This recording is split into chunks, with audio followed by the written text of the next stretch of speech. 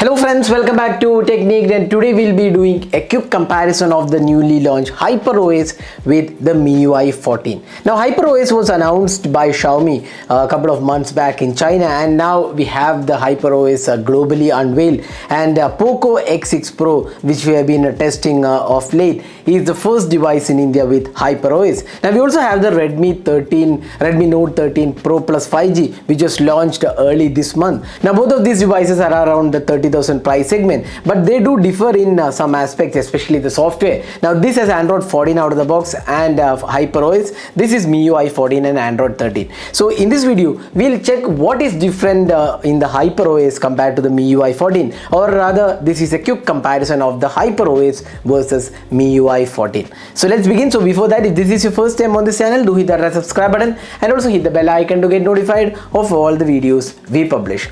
So first and foremost, let's just lock the device.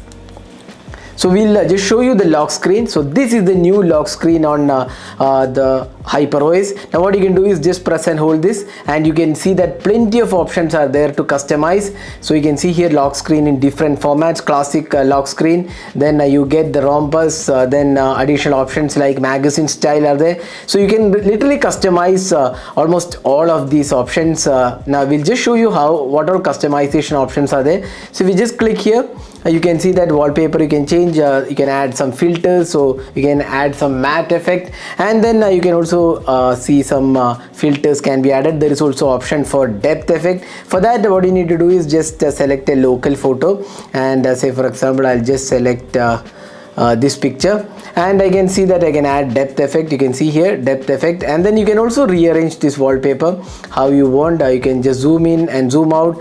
All those things are included. Then apart from that, if you come here, you can just edit the font as well. So you can see here there are additional options for this wallpaper, or rather the lock screen. You can edit them, and you can also change the colors here. There are plenty of options. So none of these options are available in the MIUI 14. So these are new options included in the wallpaper. So this will make the customization options even more easier, and you do get plenty of options. So you can see here this is the new lock screen, and you can customize however you want. There are plenty of them available in the UI. So this is one major change in this device. Now if you go to the MIUI 14, let's just take the lock screen. Let's just see here lock screen, and you can see here lock screen clock format. That's the only option you can just change, and you can add some ownership information. That's the only option available, but otherwise it's very plain and simple. But on the HyperOS you get plenty of options. So that's one major change in the UI. Now if you look at the home screen, not much of different. You can see that again the HyperOS on the Poco X6 Pro is an Indian version, so it may not have the entire bunch of features. So in fact HyperOS for flagship devices might have a different experience than the mid-range devices. So we're just comparing two mid-range devices. So if you look at the home screen, not much of difference here. Now let's go to the settings app on both these devices. We'll just show you the differences there. So settings, here you can see here, let's just take the about phone. So here you can see that HyperOS UI looks different compared to the MIUI. Now you can see that a big HyperOS option. Then we have all the features. So this is again Android 14 and MIUI 14. This is HyperOS, and Android 14 out of the box. This is Android 13. Now if you look at the UI experience, you can see the new font here. We'll come back to that font in a while, but it looks more pleasing than the older version. Much more cleaner looks, and the font especially is very pleasing. I literally like the font. Now if you look at the UI options, you can see here some changes, minor changes are there. For example, SIM card and mobile networks is just mobile networks now. Bluetooth, then Wi-Fi connection and sharing. VPN is included in this, but now VPN is outside. Then more connectivity option. Now lock screen, always on display and lock screen are combined, but here it's different. The notification control. Now one major change is if we go to the wallpaper.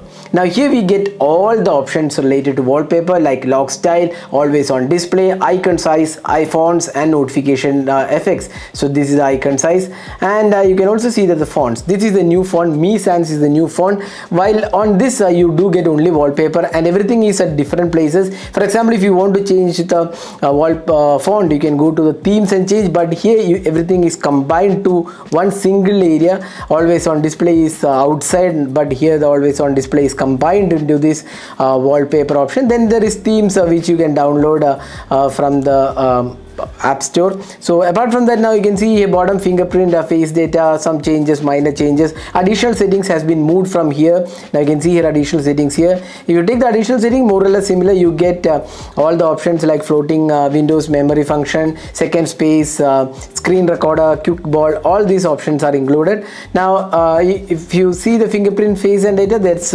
password and security. The name has been changed. Now battery, I will just show you the battery option. Again, very similar, except for that you can see here the performance mode has been changed here. This is how the performance mode enabling option looks like. Previously it's like a slider kind of option.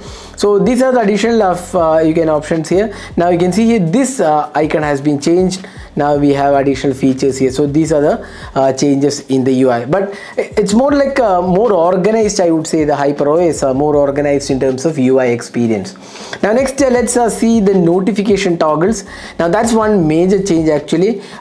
If you look at the notification toggle, so this is one major change. You can see that now it's more pleasing, and you can see here this is just one page. You have the edit button at the top. Here we used to have one settings and edit, but that has gone now. You can see that the edit option is at the bottom, and once you're done you can click here, and the icons are more easily accessible. And one major change is that if I want to select a Wi-Fi network here, if I just click here, it will go to the Wi-Fi settings, but here if you click here, it will be kind of you don't have to move from the screen. You can connect to different Wi-Fi networks here. Similarly, if I turn on the Bluetooth, and if I want to pair to any device, here if I go here and enable, it will directly take me to the Bluetooth settings, but here you can see all the Bluetooth option. That makes it easier to access. Similarly, you have this playback here. Then icons are more refined actually, although there are a lot of resemblance to the iOS, but it's more refined now, at least the notification toggles. So that's one another change. Now if you go to the app drawer,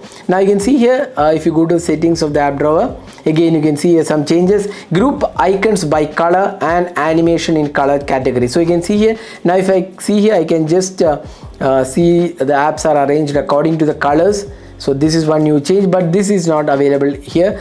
So that's one change here in terms of UI experience. The app drawer has changed. So now let's see the floating window. So if I just press and hold this icon, I can see a split screen option. This is not available here. So what I need to do is just open here, and I'll just take it from here.